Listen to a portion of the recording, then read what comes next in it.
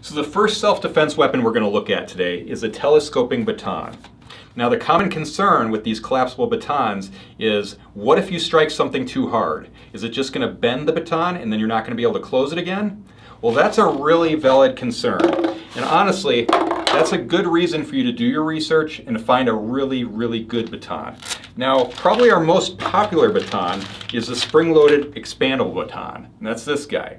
What's great about it is it's got this little safety switch that you turn off, and then just pops open just like that.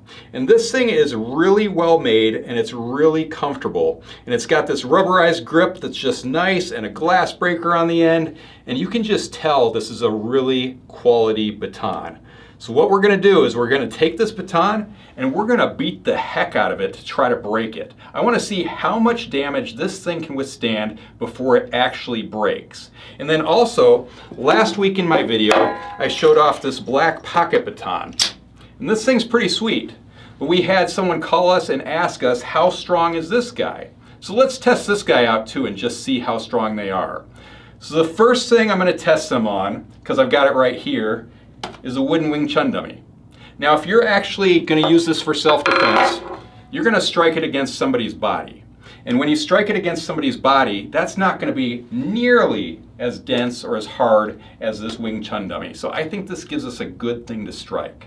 So let's just start by striking this against the wooden Wing Chun dummy. So I'm going to give it a really, really good whack. I'm going to start by striking this area, and let's just see what that does. Okay, doesn't appear to have any damage, so we're good. But now the real test, I'm going to strike this area right here. Let's see what that does. Still looks pretty good. It closes just fine and opens just fine. But I'm going to give it like the strongest strike I can possibly give it and see what it does there. So right here, let's just see what she does. Still looks good. Still closes, still opens. We're in good shape.